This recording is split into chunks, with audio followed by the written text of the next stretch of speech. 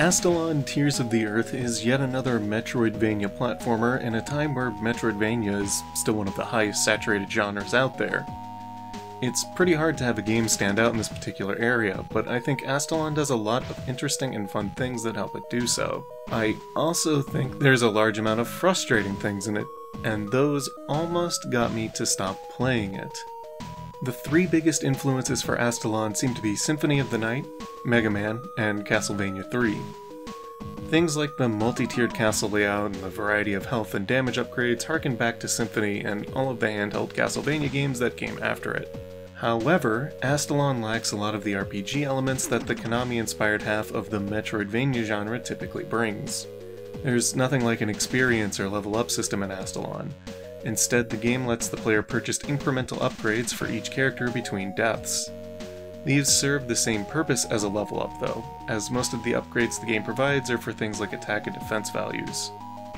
Each character also has their own set of unique skills and bonuses that can be unlocked in much of the same way. There's a lot of interesting abilities and mechanics locked in the shop too.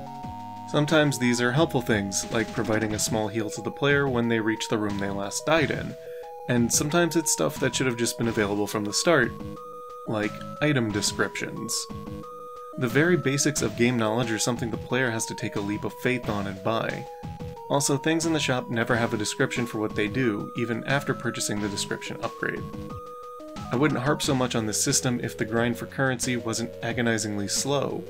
In the 15 or so hours of my initial playthrough, I couldn't even secure enough orbs to pay for half of the character's upgrades, so dumping points into powers that could end up being completely useless put me off on experimenting with them. Some skills just straight up didn't work. It was mostly things that were supposed to provide map beacons or markings for special rooms. The developers have thankfully patched out most of these problems now, but it certainly made playing the game at launch a lot more frustrating. However, I would still prefer if the game listed what each upgrade did before having to purchase it. There's very limited healing in the castle too, so the only options to get further in the game often involve going after orbs to purchase more HP and defense upgrades. You can also just get good at the game, I guess. When I went back and re-recorded footage, I didn't have nearly as much trouble in a fresh file as I initially did. So in a way, Astalon perfectly emulates the frustrating levels of difficulty of the older games that it pulls ideas from. I guess this can kind of be either a positive or a negative depending on what style of games you like. That said, the platforming is one of my favorite parts in Astalon. It feels much closer to a classic Mega Man title rather than the Castlevania games that the visuals invoke. A lot of movement in the game is very loose. The player doesn't have to commit to jumps and can control their jump trajectory pretty well. Dying in Astalon sends you all the way back to the beginning of the castle, with there being very few ways to quick travel around.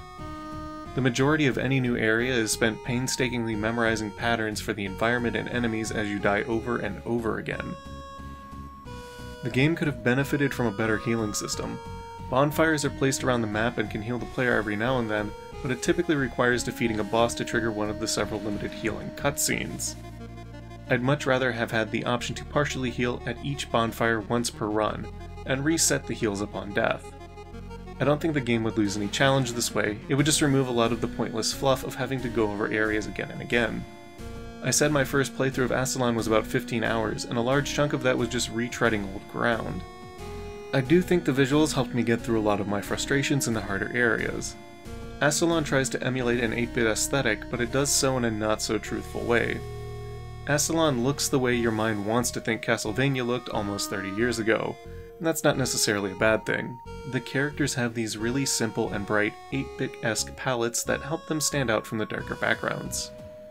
Enemies are also kind of the same, with the less threatening ones having simple designs and colors, but the details ramping up as the danger gets more and more severe. Meanwhile, the backgrounds have these really dark but awesome looking statues in relief that make the castle really foreboding. It was always fun stumbling across some new monstrosity in the background, and I think the majority of the pixel art is very well done. There is definitely a sense of going up against something way more powerful than you are when you compare the cute little 8-bit heroes to the grotesque and monstrously huge things around them. Likewise, the music and sound design is really nice as well, and seems to fluctuate between a bunch of different styles without settling on one in particular. Also, the sound effects in the game are very, very satisfying. The hit effects from defeating enemies are great. If Best Sound for defeating a level 1 beetle was a Game Award category, Astalon would be my definite vote for 2021.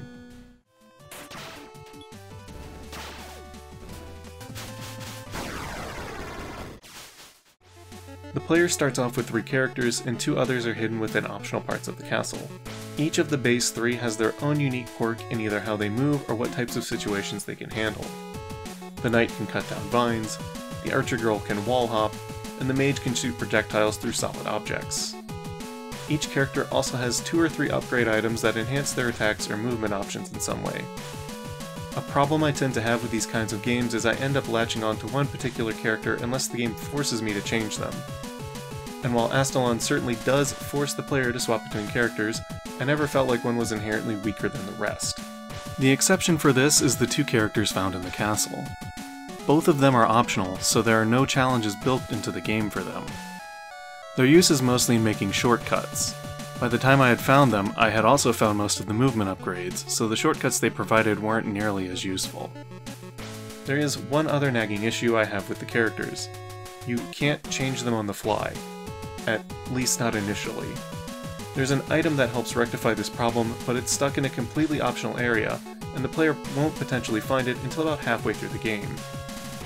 It takes way too long for the game to start opening up and giving the player access to things that should have just been available to them by default. It's a shame, because I think the core of the game, and the majority of the experience, is really engaging. I wouldn't have stuck with Astalon all the way to the end if I didn't get some sense of enjoyment out of it, but it took too long for the elements that made it enjoyable to actually appear.